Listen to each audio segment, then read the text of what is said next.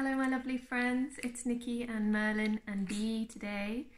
So we are coming to you during this coronavirus, all during the week, and Merlin made a public service announcement with B earlier, so go and have a look at that. He's going to jump down because he wants me to throw B for him.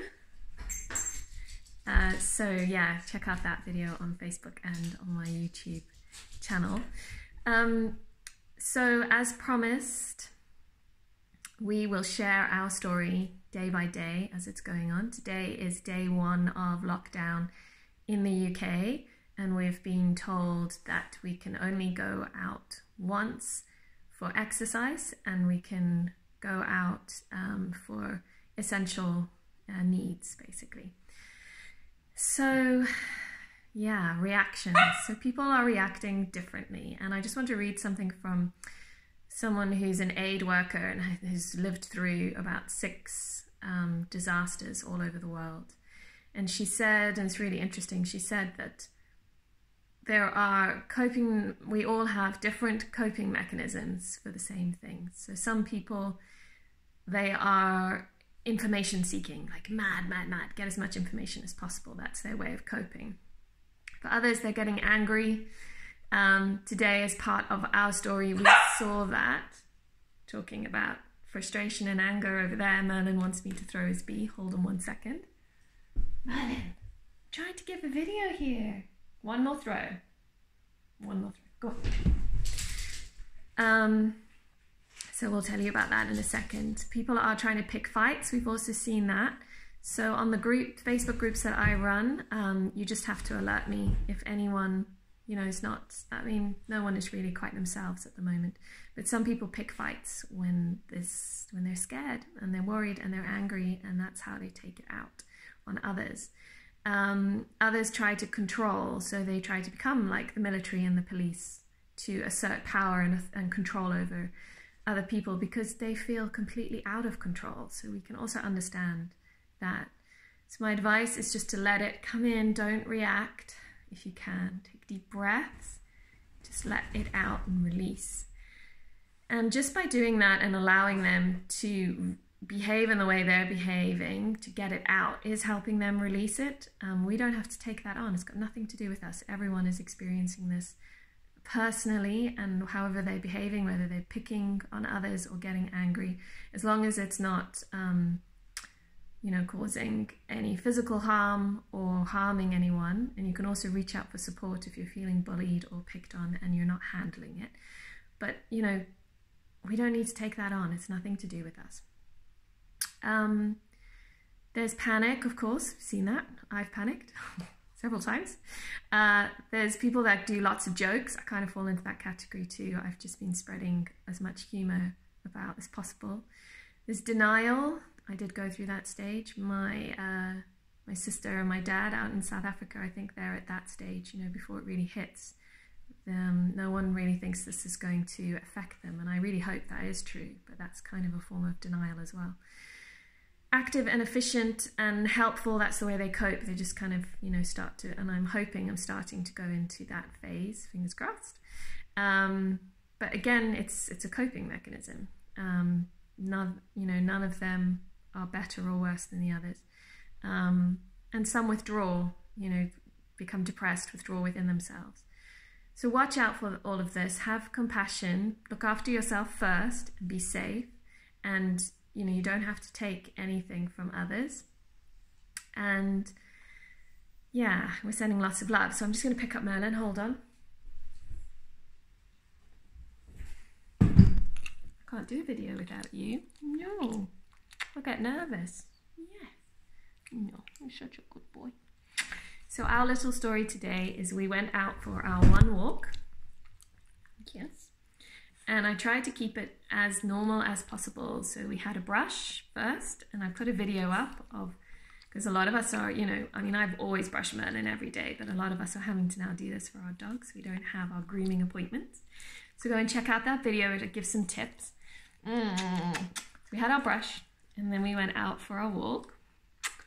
And we went to our local beach, and thankfully at the moment people are abiding by the rules and their social distancing, and there weren't very many people out. So we were really thankful about that. It was stressful the other day, hey, over the weekend. It was very stressful. We were jumping into bushes and walking out into the middle of the road to try and social distance. There were so many people out. But today was different. And we got down to the beach, and then as always, I throw the ball for Merlin and I do my yoga and stretching and meditation. And as I was doing the meditation part of my exercise, a woman and her daughter walked past. They both had red masks over their face, and the woman shouted at me. And I couldn't really hear what she was saying. So Merlin and I just watched, and we were very, at the moment, very much in our center. We've been doing a lot of meditation practices, and we're keeping healthy and active, and we're staying indoors. And so we felt we were able to let her have her say without needing to react or say anything back. She was obviously very scared. By the way, she was moving very fast. She was pulling, like dragging her daughter across the beach on their one walk out, petrified. And she was shouting at me and being like, "You are disgraceful," type of things. "This is not a holiday," and this. And that's, you know, this is her opinion, and I think it comes from a very fearful place, and I need to respect that. And I understand that she's scared. You know, we all are scared. So that's our story. And what I did then was I was already doing my meditation practice, which is about maintaining a bubble of energy around me, my center. And so I was allowed that energy to just filter out. I gave it down to Mother Earth. She is healing at the moment with all of us staying indoors. It's amazing. The ozone layer is healing. And that like heavy, angry energy is a living energy that she can use. So I just release it out to her as part of the practices that I do and the ancient traditions that I follow, how to connect with nature and with animals. And I brought in more beautiful light and sunlight, so it's so easy to fill my bubble with such beautiful light. And at the same time, I was able to allow her to express out what she needed to do. So I hope that it helped both of us.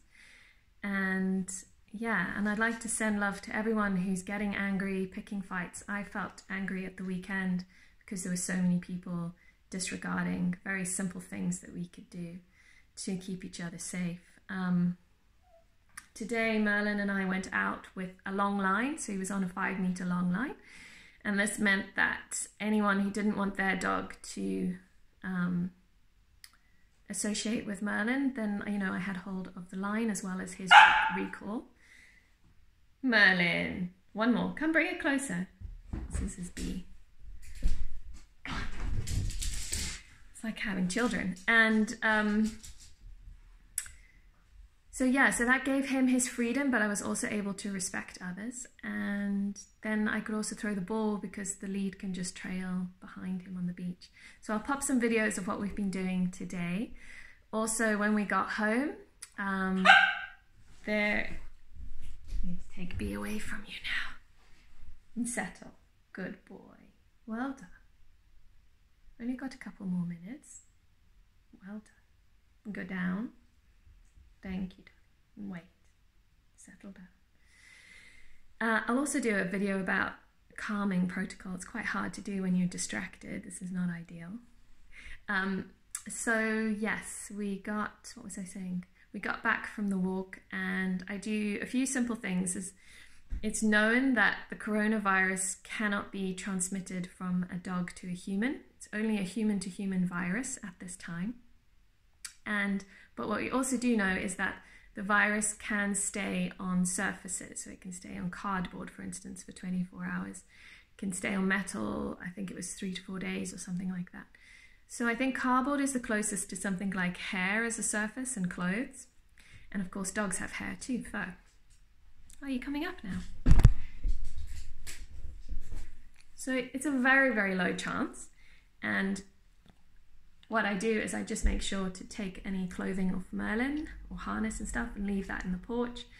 And just as I'm disinfecting my phone and the keys, I'll disinfect, you know, the clip of the lead and I will give him his fur a spray with colloidal silver, or there is another product, a natural product. It's gone out of my mind, but I'll put in the comments.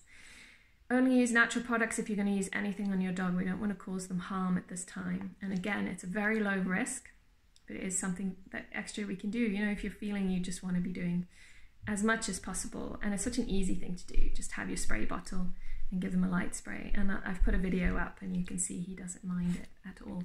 Colloidal silver kills virus, as does this other natural pet spray that I'll find the name of. Or you've got like antibacterial wipes for pets. Only use things that are for pets if you are going to do this. It's not anywhere saying that you have to do this.